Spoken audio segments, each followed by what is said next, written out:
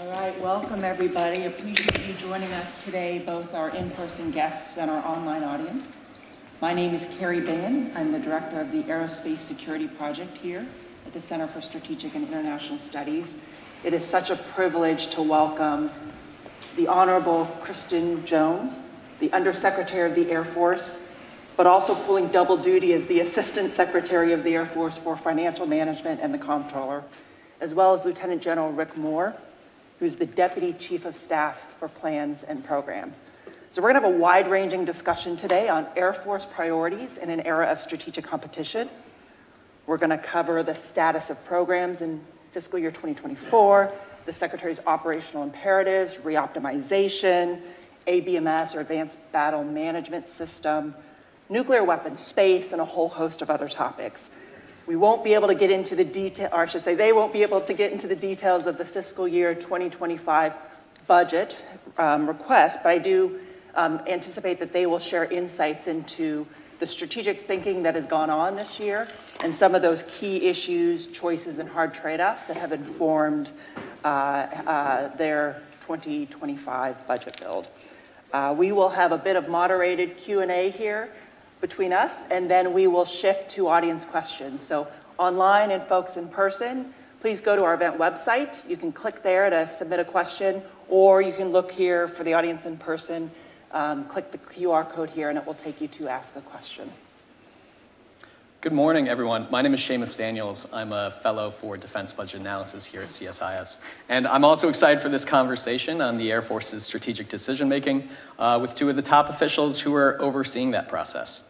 Now, just to kick things off, I think we need to address the elephant in the room here, which is the lack of regular appropriations for fiscal year 2024. Congress just punted again by passing another continuing resolution until March.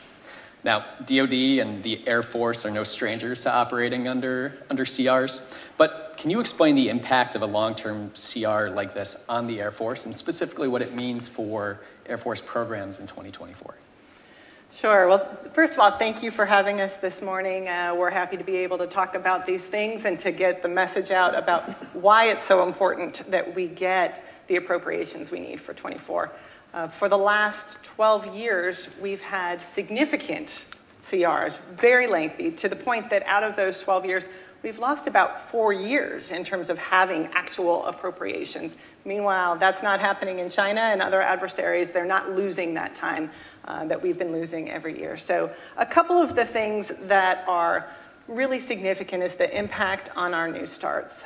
As an example, one of the key areas that we're focused on is our collaborative combat aircraft, our CCAs. That's one of the areas that we're particularly excited about to add additional mass to our force at lower prices than our current aircraft.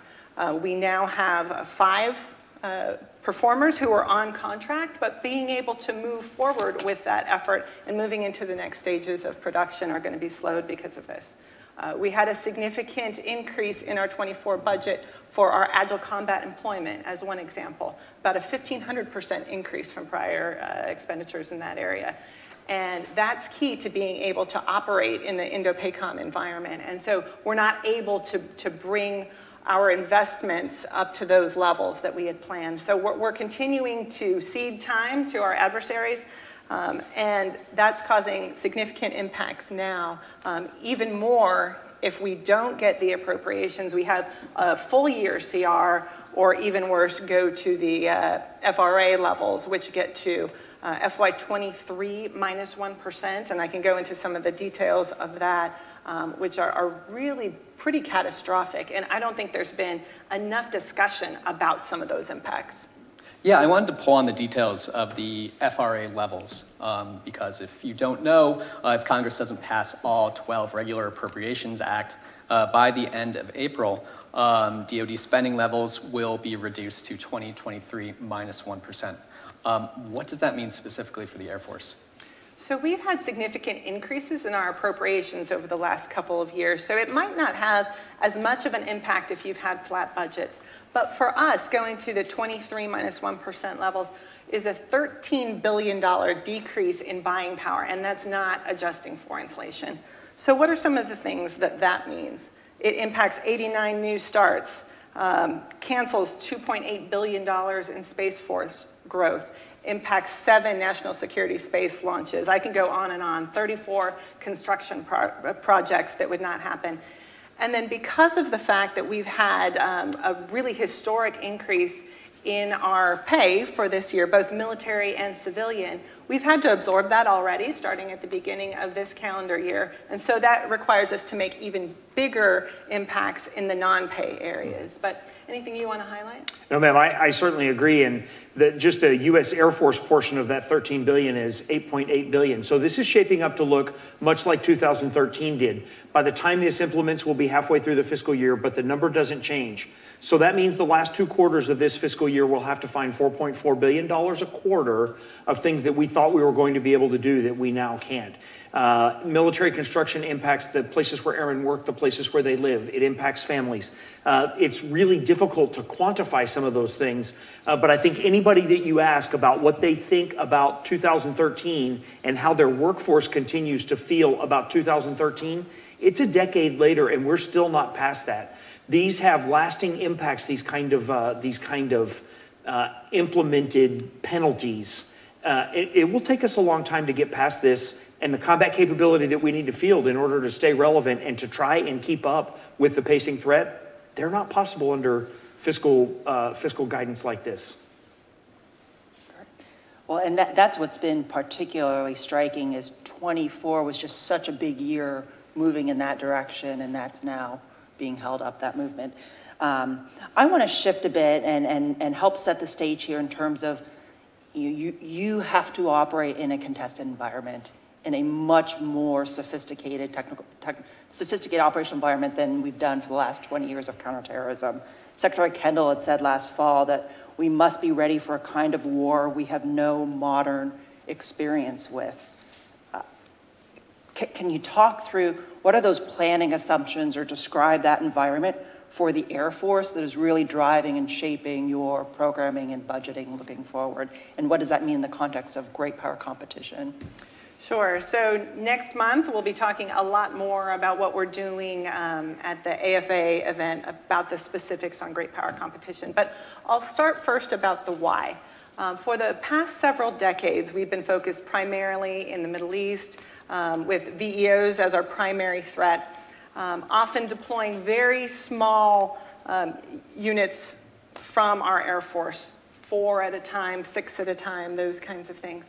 As we look at the future environment, General Moore already mentioned the tyranny of distance and how big that AOR is, but also the need for scale. We haven't had the kind of deployments of mass numbers, large formations that we would expect to have in an Indo-PACOM environment in many, many decades. And so one of the things that we've been thinking about is how do we move faster at scale? Where can we bring in enterprise solutions? How do we focus on mission over function to really maximize effects? So those are some of the things that we're focused on addressing.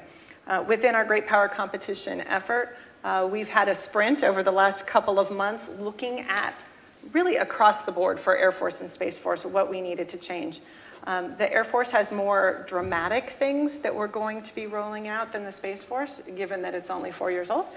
So it was birthed into this environment, whereas the Air Force hasn't made dramatic changes in quite a while.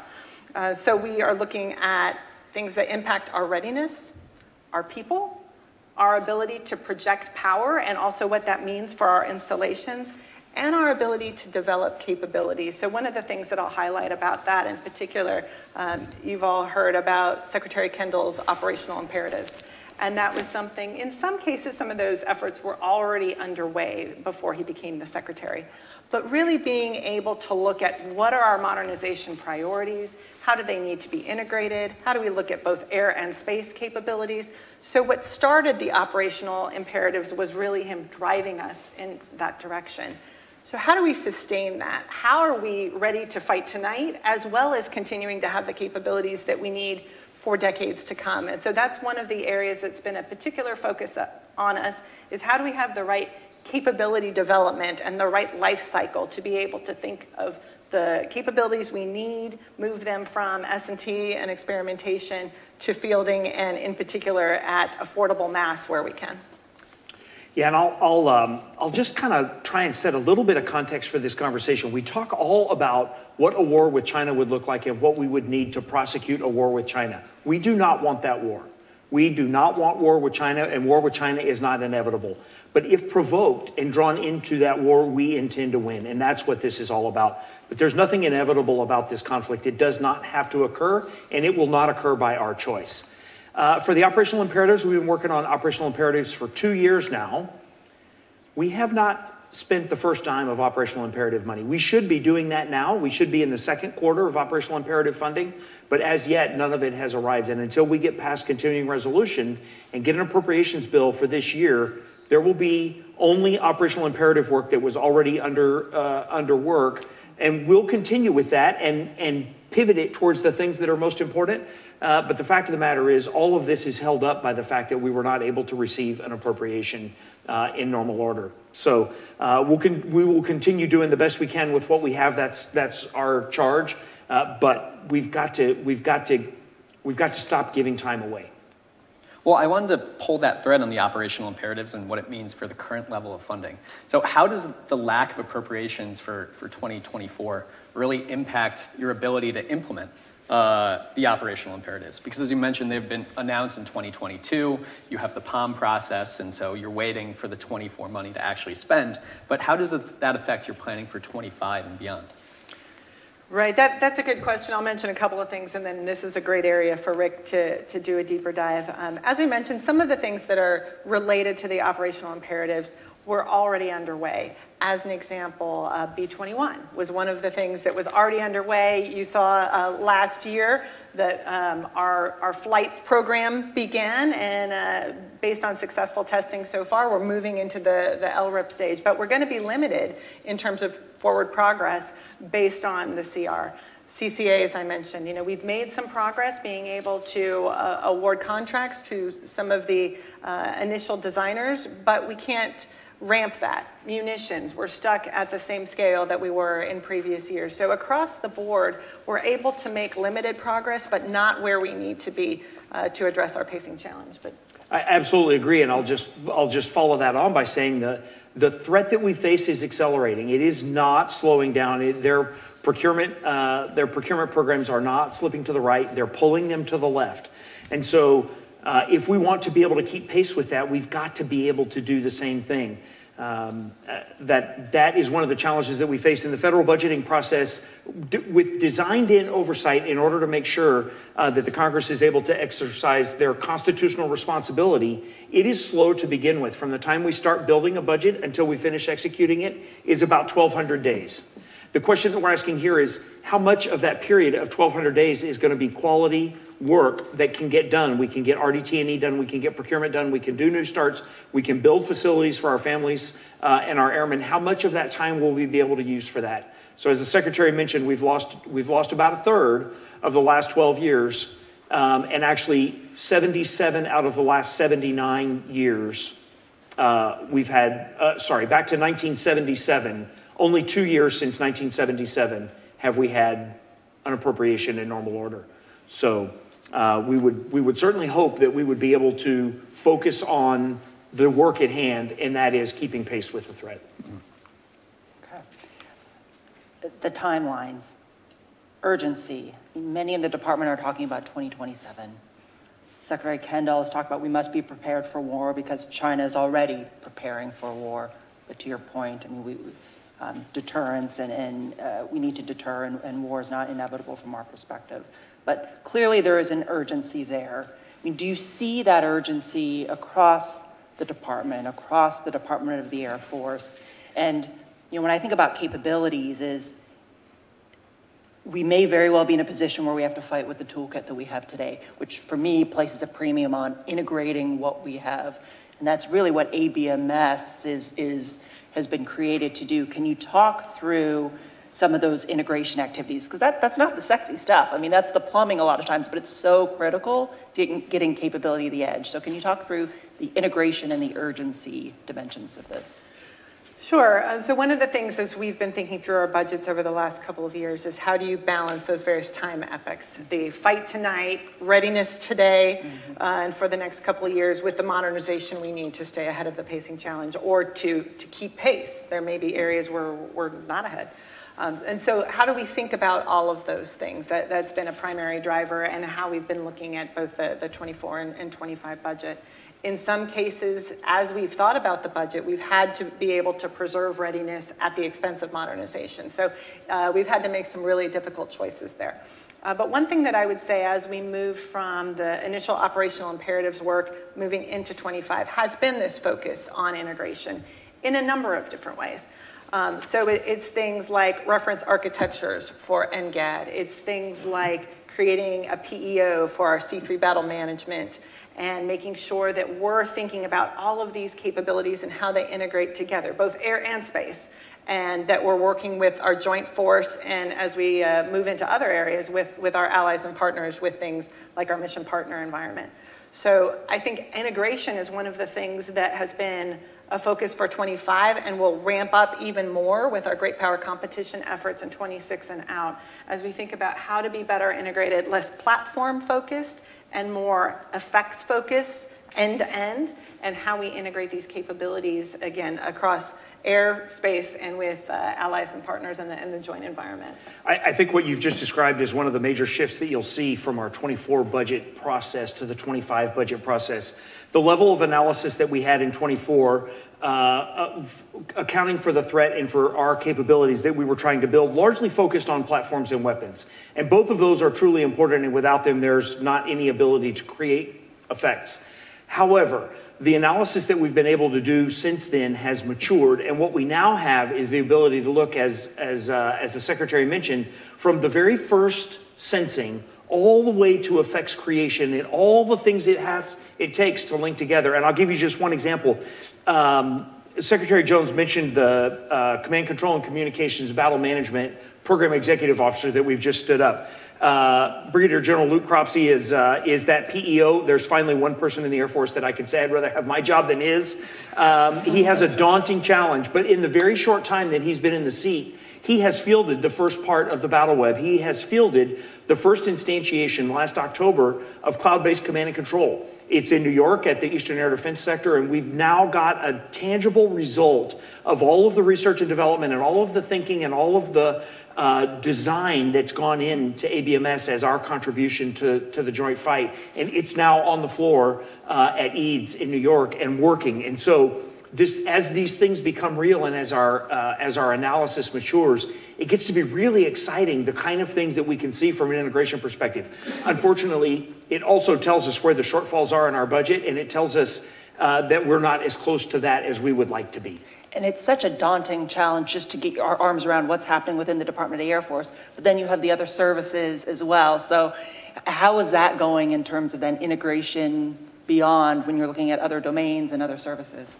So I think we've got now the tightest linkage that we have between the analysis efforts amongst the services. And so the analysis that I mentioned that transitions us in 24 from platforms and weapons to 25 to integrated end-to-end effects chains, all of that analysis has been integrated amongst the services. And one of the things that allows is to make sure that there's not redundancy of the RDT&E efforts or the procurement efforts between the services. One man's redundancy is another man's resiliency. And so we don't want to completely take resiliency out of the system, but we want to make sure that we're not double developing or double spending. And I think that's one of the benefits of this. It also allows us to see that we truly are interdependent as a joint force. And I think you'll see the results of that in our 25 budget when it gets released. And piggybacking on that, I think that is one of the areas where OSD has been particularly helpful in working with the joint force. The CDAO efforts help us to integrate across the different services, and working with the joint force, and in particular Indo-PACOM and the guide experiments, are allowing us to see how all these different components of CJADC2 are coming together to get the effects we need. Secretary Jones, I wanted to come back to what you said earlier about preparing for great power competition. And something that we've been trying to review and unpack is Secretary Kendall's reoptimization review. So I'd really love for you to be able to go into more detail and kind of unpack, one, why, what is the impetus behind this? And two, what are the areas where, we may see changes within the Air Force? Is it from an organizational structure perspective? Is it from a process and timeline perspective? I would love, granted, I think the process is ongoing through January, but I would love to hear where you are with that. Yes, so I mentioned earlier the 4 areas that you'll hear us make announcements in, the readiness, power projection, capabilities, development, and people. But a little bit more on the why. Like I mentioned, we're seeing a very different environment that we would be operating in. And there were examples after examples for he and I and our service chiefs as we would go out to our various bases, and we'd find areas that weren't completely optimized, whether it was how we made decisions on our budgeting processes that were optimizing a part of the capability, but not the whole. As one example, we were sending new fighters to a given location, but we didn't have the hangars, we didn't have the dorms for the airmen, we didn't have all of these things. So our decision-making processes. I talked about the capabilities development area and how we need to move from individual platforms to looking more at those integrated missions and the end-to-end effects that we're looking for that, and the ability to move from S&T across that valley of death and into production and scaling. Those are all some of the types of things that we're looking at.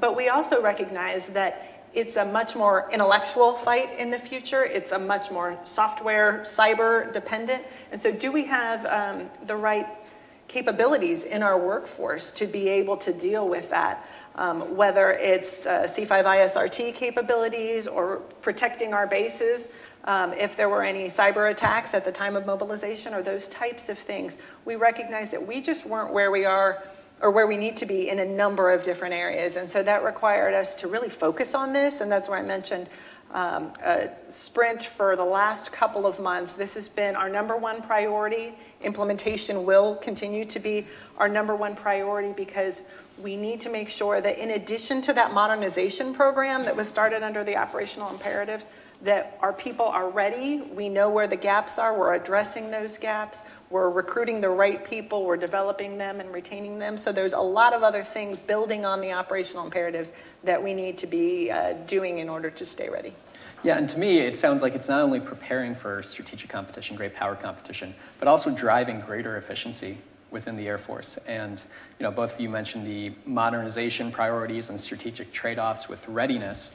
But is it also looking for kind of where you can be more efficient, where you can find funds to invest elsewhere? So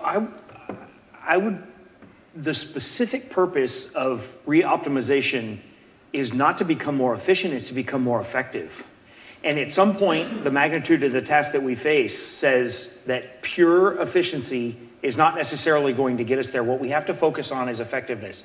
And I'll give you just an example because it's deliberately outside of what global power competition is looking at right now. But the whole of our basic infrastructure was built in the 40s and the 50s. It was built in the 40s to support World War II. It was built in the 50s to support the Cold War.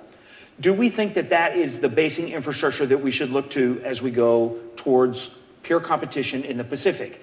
We know we're not the ability to just pick up bases and move them. That's not a thing, and that's part of the reason that this example is one that we can talk about now, is because it is not a part of GPC. It's certainly the logistics associated with that are daunting, but that is pervasive across the Air Force. And what we're actually after is the ability to create effects, not the ability to do it on the cheap. Mm-hmm. We will find places where there are things we know we could be more effective at if only we had the ability to resource them better, and we'll work through that with the department and with the Congress. We have what we believe are great partnerships with both.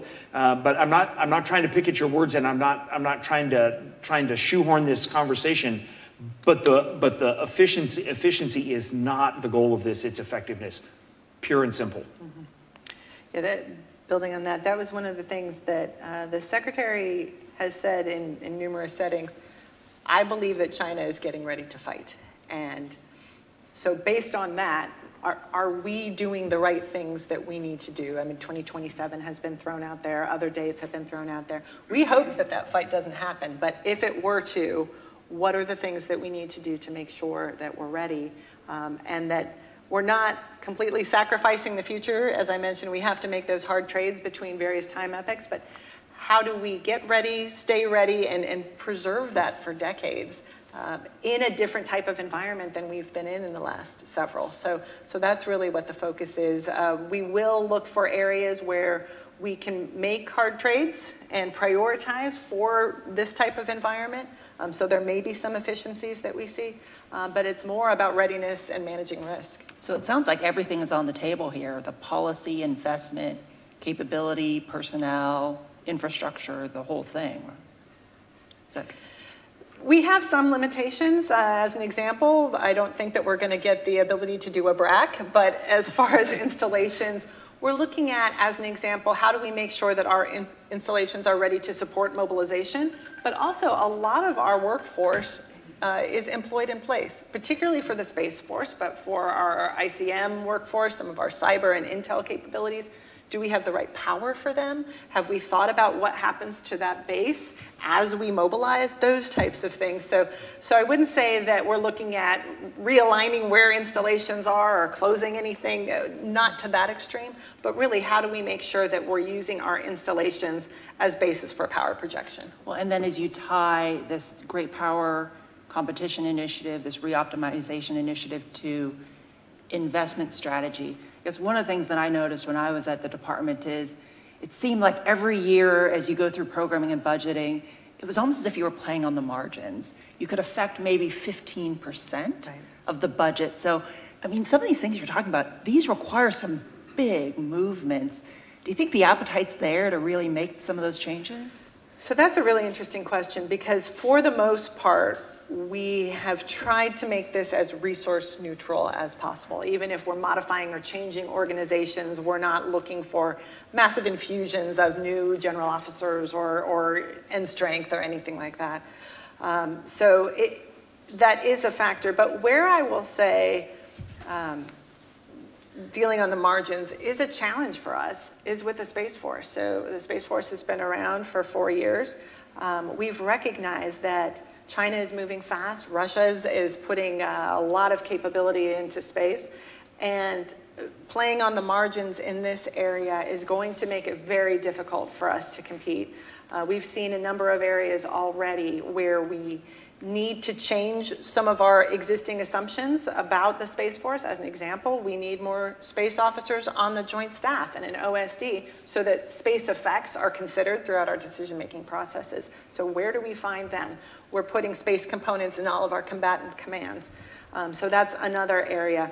But some of the capabilities that we need for the joint warfight and for handling space as a warfighting domain are not there. And so that's where we're hoping that in the next couple of years, we can get the resources we need to address those capability gaps.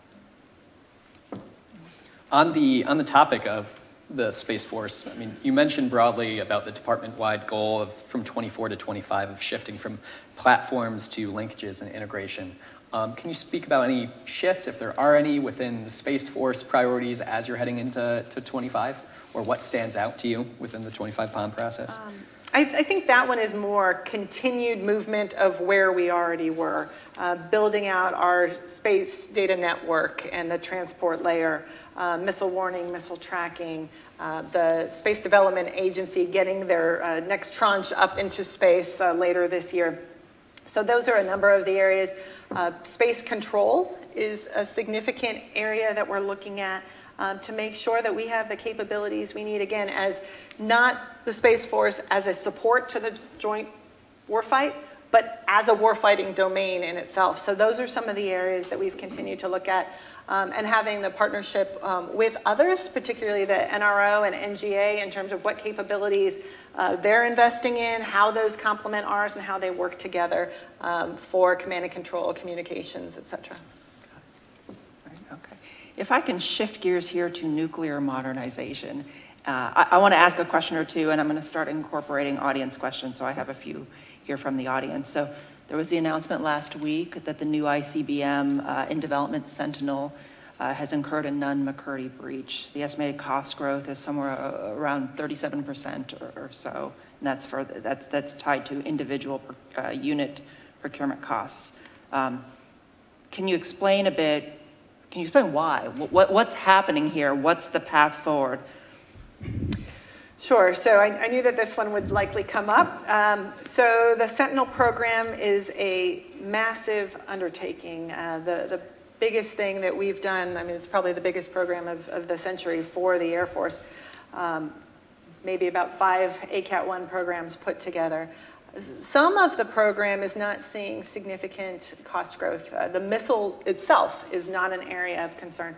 But if you think about this, a large portion of it is essentially a civil works program. And those are areas that traditionally in government have been challenging, and especially the last couple of years, given the macroeconomic environment, the labor force, military construction, supply chain, those kinds of things are contributing to some of the challenges that we're seeing.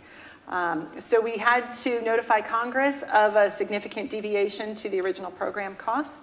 There's a process underway that OSD will lead that we will be heavily involved in, looking at the program for a number of dimensions. One is to look at where are there opportunities for bringing the costs down. We've looked at that pretty extensively already, but that will continue.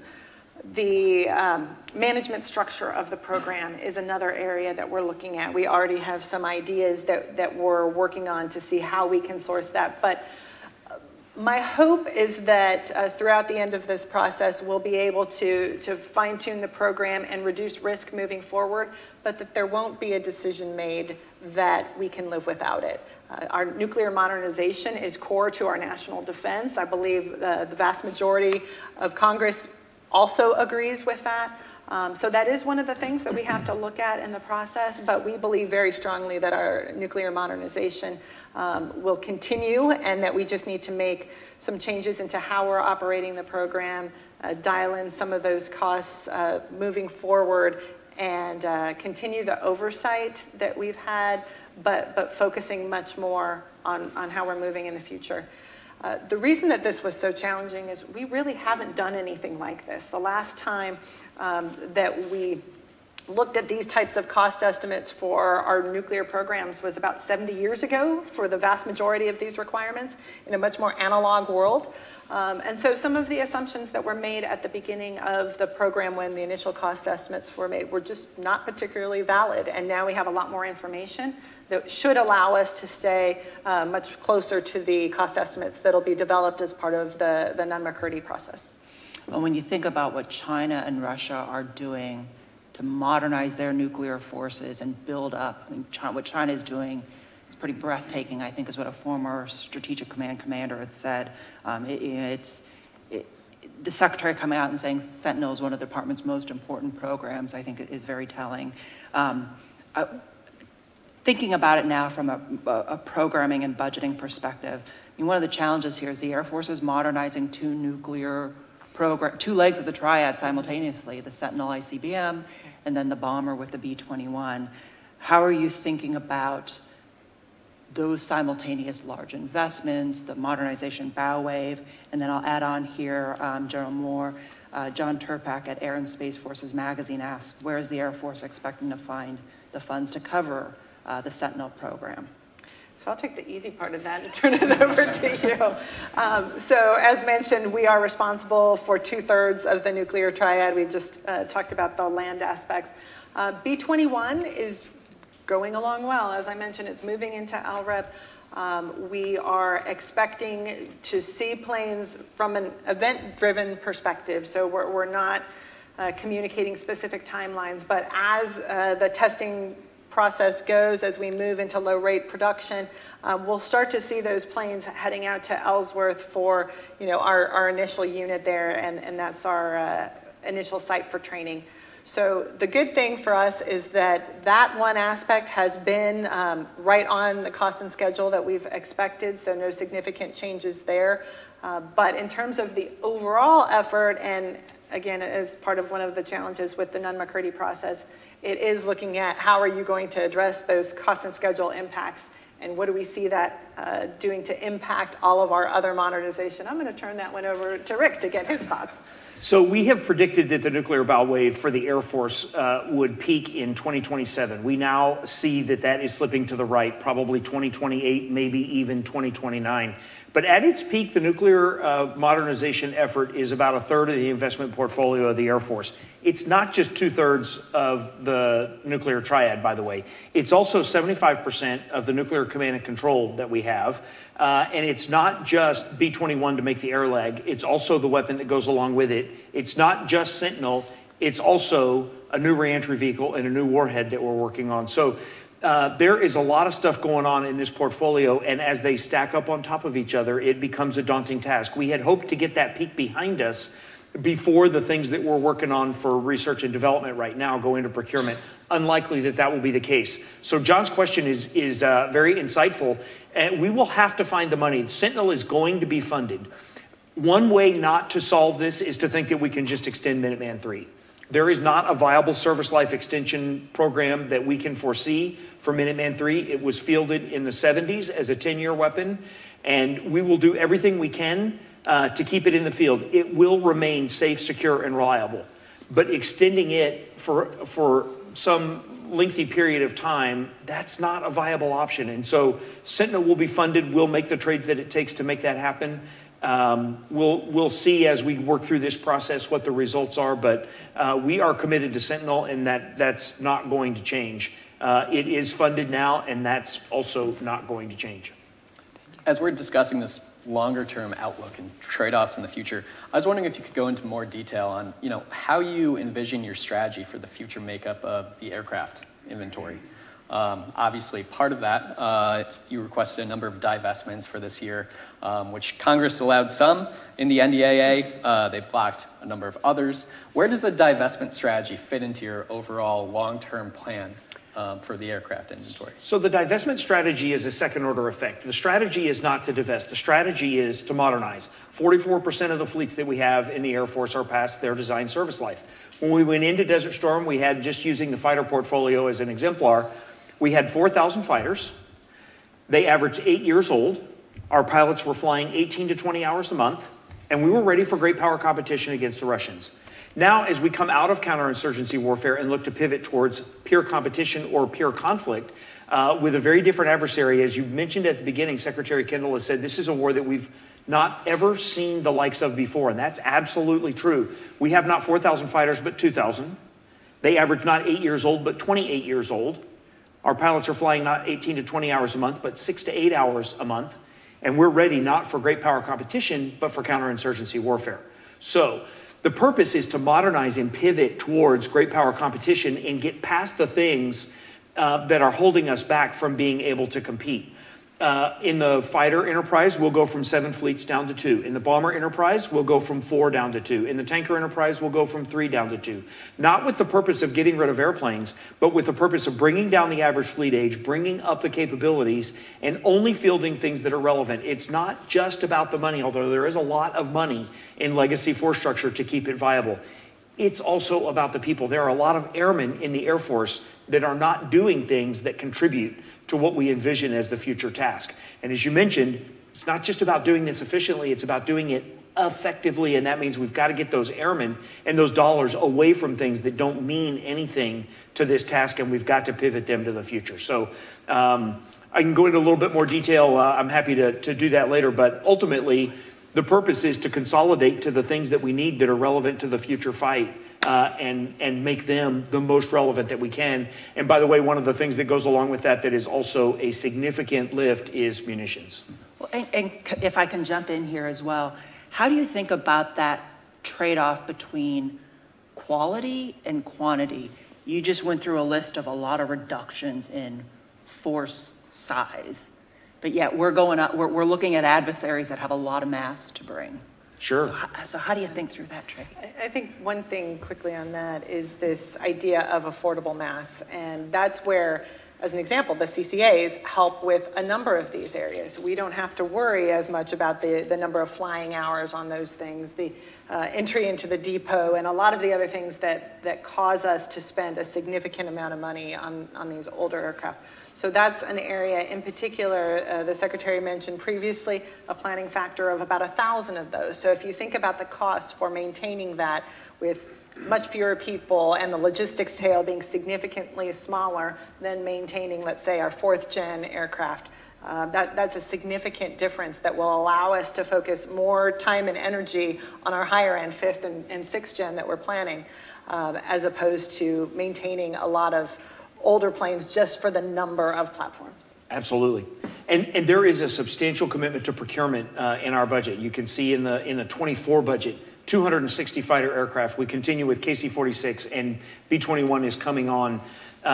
There is a commitment to procurement, but only the things that are relevant, and the things that are not, we just simply have to move past them. And the cost comparisons, by the way, there's this thought that the strategy is divest to invest. The books don't close on that. You have to divest an entire squadron of F-16s to afford a single F-35. You have to divest an entire squadron of KC-135s to afford a single KC-46. It's not divest to invest. It's get airmen and money out of things that don't matter and put them towards the future. And one of the things that can really help with that is our allies and partners. I mean, there are hundreds of F-35s that are out there. So even if we aren't buying as many as we might like, there are so many capabilities that our closest allies are buying that helps with some of that scale. I want to shift to that conversation about the application of aircraft and force posture. General Moore, you brought up before basing in the Indo-Pacific. For the past few years, agile combat employment has been, one of the dominating operational concepts for the Air Force. Can you go into more detail about, how you view the current status of agile combat employment, how you're thinking through, future Air Force posture in the Indo-Pacific, but also, thinking of other areas, theaters like Europe?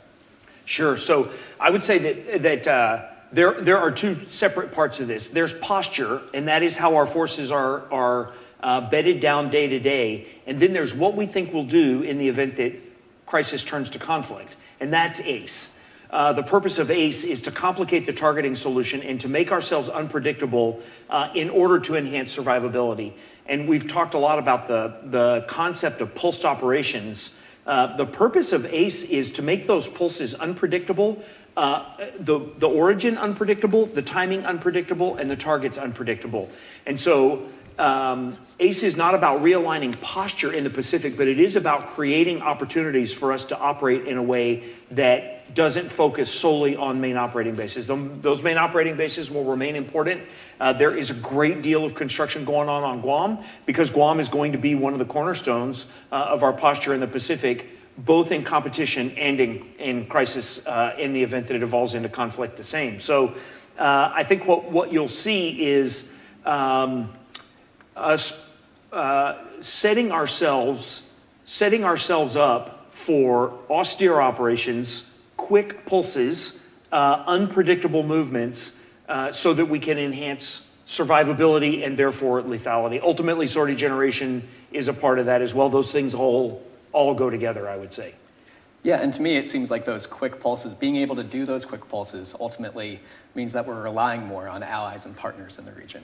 Correct. Yeah, that's what I was going to say. I think this has implications in a number of different things: allies and partners, and overflight and basing, pre-positioning munitions, pre-positioning medical equipment, those types of things, air-base air defense and where that's being provided from, whether that's the Army, the Air Force, or allies. So those are all the types of things that we're looking at. Again, the tyranny of distance impacts fuel, impacts our ability to get resupply and logistics in. So those are all some of the things that we're looking at as we're building and continuing to improve relationships with our allies and partners, but also as we do exercises in the area.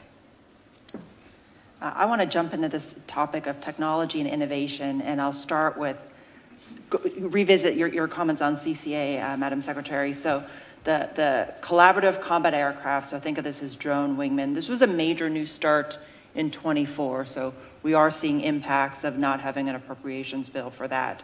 The Secretary mentioned at the Reagan Defense Forum in December that we're going to get some things started. Andrew Hunter, Assistant Secretary of the Air Force for Acquisition, noted that there may be upwards of 20 to 30 competitors that could provide a meaningful CCA capability. That suggests to me that you're looking broader than, the traditional companies that are in this business, plus some of the non-traditionals. Can you talk through what's in the mix here when we look at CCA? And so I'll start and keep going. As I mentioned, we have 5 contracts awarded. In many cases, those are teams of both traditional and non-traditional. Okay. Where a lot of the non-traditionals are coming in is in the autonomy and that pairing with the crewed platforms.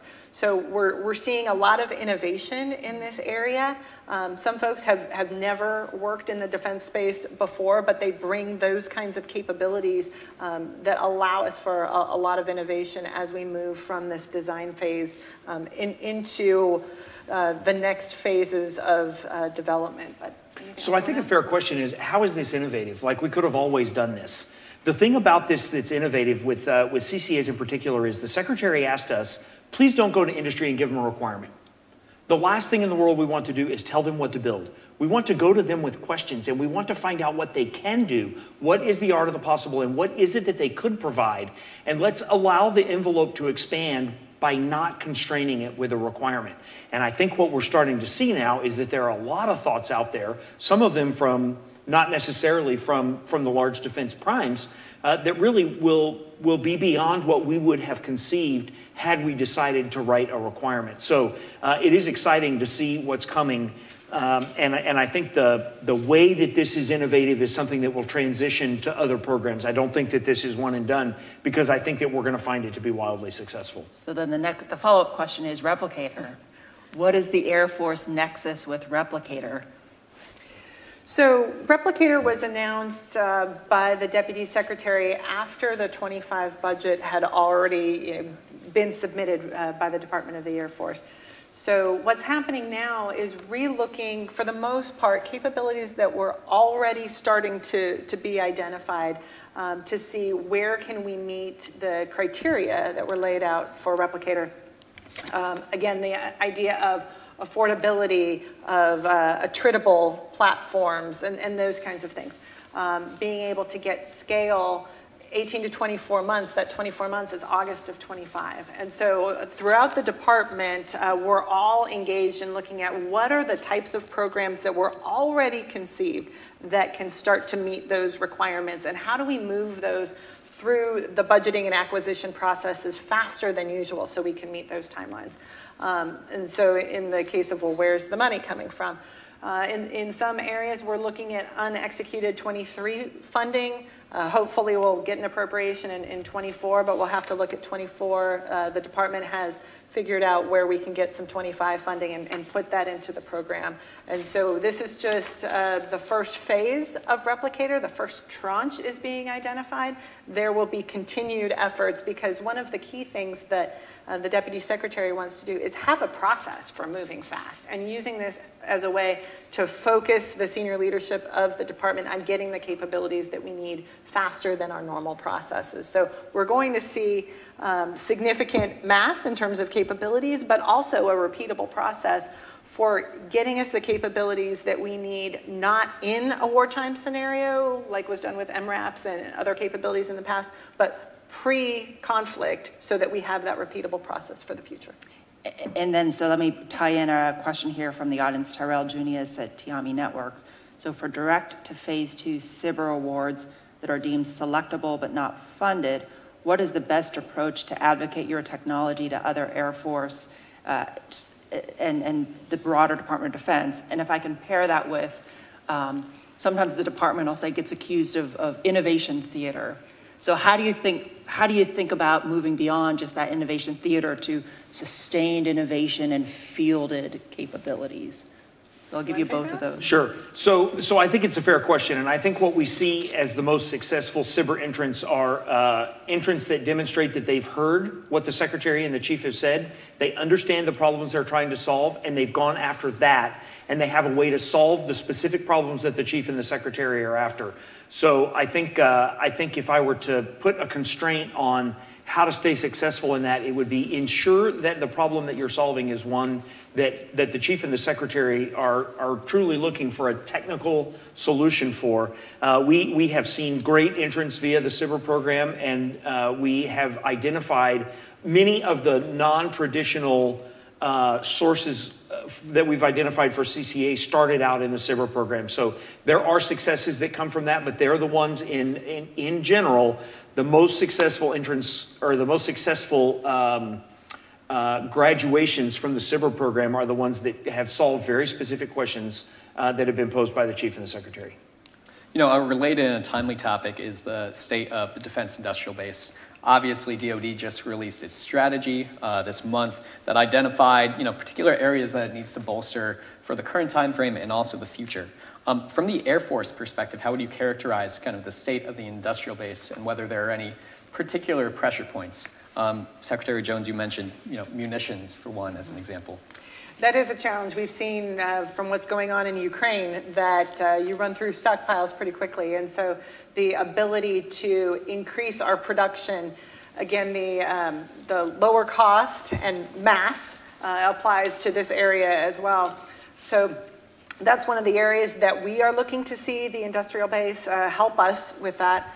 Of course, the 24 budget had some multi-year procurements that are currently in jeopardy. We're hoping, again, that with appropriation that we'll be able to move forward on those and have that more consistent message to the industrial base about these are the areas that we want you to invest in. But Rick, you want to keep going? So I just put a little bit finer point on what you said. We seem to be loath to facilitize surge capacity. The munitions industry is a great example. When Ukraine kicked off and we went back to the munitions industry and said, hey, we'd like you to surge. They said, yep, 4 years, maybe 3.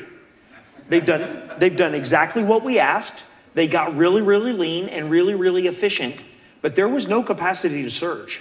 And so it would seem to us that it makes sense that we should be willing to invest in surge capacity that we may not intend to fully procure from, but if we don't build it now, it won't be there when the time comes that we need it. And it seems to us that that's a pretty good investment. I think the Air Force is maybe on a little bit of an island there. That doesn't seem to play well outside the Air Force, but it seems like a pathway to us that could be kind of straight up the middle considering budgetary pressures, but also the need to move rapidly into surge mode in the event that crisis turns to conflict. Well, and we at CSIS have done some important work in that area. Our colleague Mark Hansian has done a war game looking at the China-Taiwan scenario where you run out of Schlitz basically within the first 2 weeks. Seth Jones has done an important report on empty bins that highlights some of these same issues. But to your point, time matters. You can't just flip industrial capacity on a dime. It does take a couple of years to get that facilitization and capacity in place. Yeah, if you haven't done that before, it won't be ready when you need it. That's a great point. Let me shift to a couple more audience questions here. I want to go back to international here. Sangmin Lee at Radio Free Asia asks, in dealing with the North Korea threat, what is the Air Force priority? How are you thinking about it? How does the Air Force conduct regular exercises between the U.S., South Korea, and Japan? Maybe talk a little bit about North Korea. So happy to do that. So I don't mean to mince words, but the Air Force doesn't have priorities against North Korea. U.S. Pacific Command does. And so all of the services efforts come together, orchestrated by U.S. Pacific Command to make sure that the United States responds to North Korea, not the Air Force. And I'm not trying to duck the question or get out from under anything, but what we do is support the combatant commander's goals. And Admiral Aquilino has a very specific ideas about how we should interact with and against North Korea, how we should interact with South Korea, and to what end, what messages we want to communicate, and we support that with Air Force forces. Okay, let me hit 2 more questions here. So Brian Everstein at Aviation Week asks about current major acquisition programs have not met their delivery timelines. KC-46 and the F-35 are examples of this. What is the near-term impact of these delays? And how can the Air Force expect future programs to deliver on some of these aggressive timelines that have been set? Yeah, so there's definitely an impact on the warfighter, and we continue to work with the suppliers, especially KC-46 and F-35. Those are great examples. We continue to work with the suppliers. They're working very well with us to get to the aircraft that we need and to get them on a schedule and a budget that we can all agree on. I think, we all like to think that COVID is behind us and that's a thing of the past, but the fact of the matter is, workforce, supply chain, and inflation remain very powerful influences on both on us and on our suppliers and our suppliers' suppliers and so on. And we have to all work through that together. And I think we have a good track record with the primes of doing that, and we'll continue from the government perspective to hold the primes accountable, and they will continue to do everything that they can to meet the schedules and the cost and the performance that they've agreed to. And I think a few things that we can continue to do on our side are risk reduction efforts. Some of the things like Rick talked about, not being so prescriptive on requirements early on and learning during that process, and our choice of the contracting vehicles. The cost plus B21 is moving forward well. Sometimes when we go to firm fixed price vehicles, our vendors tend to make choices in order to win the award that don't turn out to be the right things in the long run. And so as we learn from those experiences, how can we use that to shape our acquisition strategies for the future? Yeah, that reminds me. So there were some really important things covered in the defense bills this year that I don't know that we've talked about enough. In the 24 National Defense Authorization Act, they authorized Secretary Kendall's request for, I guess I'll say, a quick start acquisition authority. So this authority to allow DoD to start some new program development, maybe in lieu of a formal new start. You had the House Appropriations Committee, and I know their work isn't done yet, but they included a provision on a hedge portfolio of funds. How would the Air Force look at these two, this new authority and this potential hedge fund? Yeah, I'll start with the quick start. I've had a number of conversations with the Secretary about this. And as we talked about with the operational imperatives, there was fantastic analysis done a couple of years ago that we're still waiting to be able to execute those dollars. Even without a CR, we would have been waiting a long time. And so those are the types of things that we're looking for. As we see a new capability, how do we move into getting that funded, at least the initial efforts, so that then we can program for it and continue a program of record. So there are a couple of areas that are in discussion now. Maybe by AFA we'll be able to announce the particular areas. But it's not a hedge against a CR. It's really being able to use that time from an idea is identified, we believe it supports a particular capability, we want to move forward, but our lengthy budgeting processes are holding us up. And so being able to use that time more effectively. Absolutely. CR or not, from the start of a budgeting cycle until the finish of the completion of execution is about 1,200 days. Do we think that's sufficient to keep pace with a rapidly cycling peer adversary? I'm going to end on a question here from Michael Dara. He is a CSIS military fellow. We are very fortunate to have just a superb group of military fellows here, including Air Force fellows. And I'm going to preface this by saying, the one thing that is always correct is that we get something wrong, or we get the threat wrong. So he asked, given that it currently takes a decade or more to reorient the force towards a new threat, from the end of the Cold War to counterinsurgency to China, what is the risk that we over-specialize in the Pacific at the cost of readiness for an as yet unknown future threat? In my opinion, the reason that we're focusing on China so much is because they are the pacing challenge. They have the most advanced capabilities and are showing the focus on being able to counter our capabilities. And so it's not that we don't believe our airmen and guardians will be used to support other theaters of operation. We're seeing today that we're supporting multiple right now with the efforts in Middle East and support to Ukraine and other things that we're doing without direct involvement in all of those.